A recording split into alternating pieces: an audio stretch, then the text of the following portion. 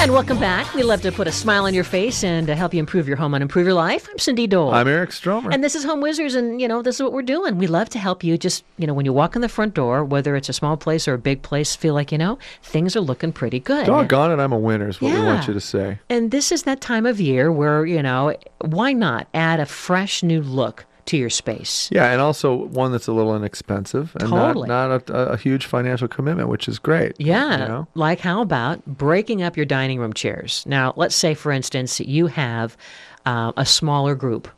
Maybe it's just 2 of you. Maybe it's just 1. Maybe it's 4. But unless you really are seating 8 to 10 people at your dining room every week, your chairs probably don't get that much use. Why not steal 2 chairs from the dining room and use them to maybe flank a console table in the entry or a dresser? Or they'd be the captain's chair position or something, right? Or in the home office or in the living room. So you can kind of repurpose. And there's so many of these seat covers that are really handy and inexpensive, like Bed Bath & Beyond sells a lot of them. There's a lot of websites. So you can kind of even change the look and the fabric inexpensively. Good idea. Yeah.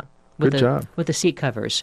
How about updating your lampshades? Well, see, now that's a huge thing. Yeah. I just did this with 2 of my lamps. I have these Jonathan Adler lamps. Oh, those are fancy. Which are really kind of cool. But the shades got, I don't know what happened. Weathered. They look like crap, though. But anyway, I replaced the shades, and it makes the whole room look and feel differently, with a brand new crisp shade that reflects the light much better. I love the look of some of these shades. They do great. The ambient light that comes through them is so much different, and that's why I think they're more expensive, because they look better when the light bulb comes through it. It changes the color of the room. Changes the color of the room, absolutely. And 2, keep in mind, if you haven't changed your lampshade for a long, long time, think of the dust and the stuff that might be in that lampshade. That's right. Even if you've been cleaning it. They're hard to clean, too, aren't they? I know. It gets like little microfibers gets into that, So whether it's a simple drum-shaped one to, other fancy different colored, shades, like maybe even a leopard shade or whatever. I mean, just kind of express yourself. Sure, something new, something different. different. And update your shade, right? Of course, painting on the inside. We talk about that all the time. That's very easy to kind of change the look of any room. Yeah, like if you have an old armoire that's kind of dark and dingy, why not just paint a nice, vibrant aqua color on the inside, to kind of set the bar glasses off and, highlight the alcohol bottles, and even some lighting inside, something like that, even if it's an LED light that you can just turn on and off without having to wire. It gives it that bar room feel where you've illuminated the liquor bottles or the glasses. Great idea. And these LED strips, I mean, there's so many of them that are like, battery operated, easy to install. Sure. I put a couple of those in my closet. They're these 2 strips that have they're almost like wands, and they have adhesive on the back of them, and you just kind of stick them to the wall. Right. But you could use this on that bar armoire you're talking about. Well, yeah, because that's how the bars look so cool and fancy. Yes. That you're illuminating from the back, the glass liquor bottles, yeah, right? It just really makes it look great. And the mirrors just kind of gives it shiny. Yeah, if you put a mirror in the back of it too, it's really pretty. How about, speaking of mirrors, creating a collection? This is something you can do today or this weekend. Maybe you have several mirrors, or maybe it's something else. Maybe it's a picture of some kind, or any kind of antique collectible. Creating a collection will not only make it look like it's not clutter, right? But it's going to give that room an instant pow, an instant style. Yeah, exactly.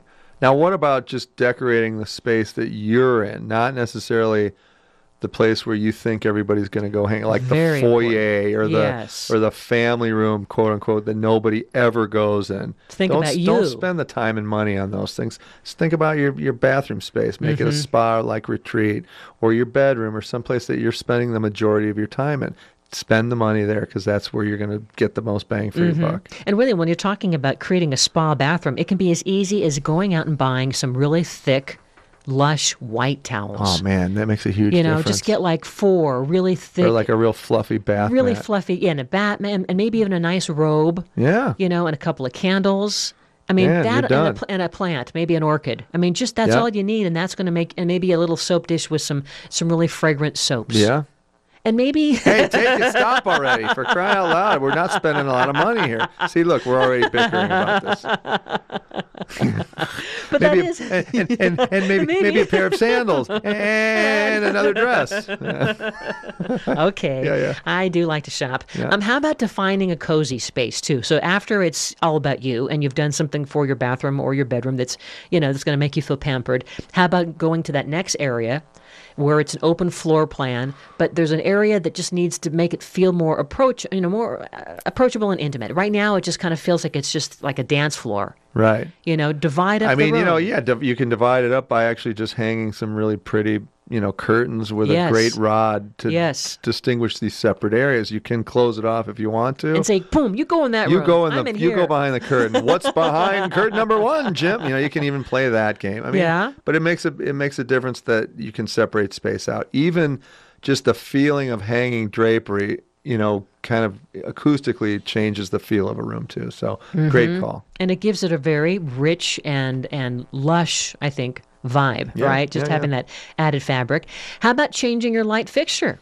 Man, that's a huge thing. Instead of a standard chandelier, hanging a lantern. Get something fancy. Yeah. Right? You can spend a couple of $100 to get a really kind of overwhelmingly beautiful fixture. There's some great stuff online too. There's some knockoff stuff of historical types of design when it comes to lighting fixtures. So take a look out there and find something other than just that, Builder's Series light fixture that you have already that really enhances a dining room space. In fact, we talk a lot about taking the indoors outside. Well, you can also flip that and bring the outside inside. And I think a lot of the outdoor lighting fixtures that you might, see in a patio store, right? Right. Or like you might see it sold with dining room patio furniture. Why not consider that for your indoor patio lighting? That's a good idea. It's a different look, but it's still going to feel really cool and neat. Sure. A little bit different than your standard lighting fixture, the crystal chandelier or the whatever, right? Yeah. Now you want to hear my da-da-da-da, ba-ba-ba-ba-ba-ba-da-da. What's that? The best bang for the buck design thing that we can do. What's that? Ditch the matching pillows. Okay. You don't have to have matching pillows on every single piece of furniture. Why not bring in more design elements and color, pops of color here, there, and everywhere with a brand new throw pillow? Even if you have the existing pillows and you recover it, they sell these like almost duvet covers for pillows now. Yep. Great idea. Change it up. And make sure that if you do get the covers that they have the zipper. Yeah, because if you can't take them off and wash them, guess what? You got some hash brown and ketchup on that pillow, and you got to flip it over. You only get one flip, and then you're done. One and done, I say. Right? And also make sure that you go to some of these Pinterest pages. The whole idea of coming up with something that is transitional, that's that's inexpensive, this is going to add so much new energy to your home, right? And we can't forget probably the number one thing to do. What? And that is to clean up every room and downsize what you've got. Oh, man. You're preaching to the choir. Because good job. That is going to, and I love the idea, too, of just spending, 1 hour. Use the kitchen timer, the old school wind-up timer. If you don't have one, buy one.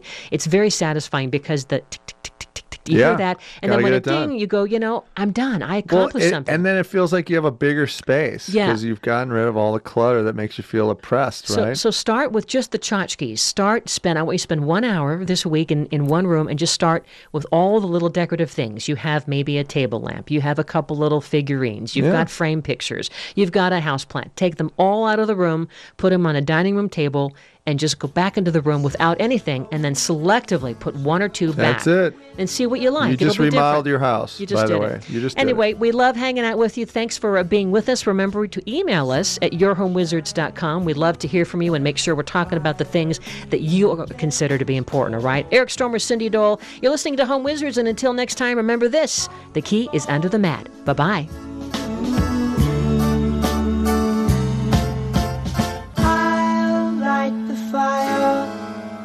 While you place the flowers in the vase.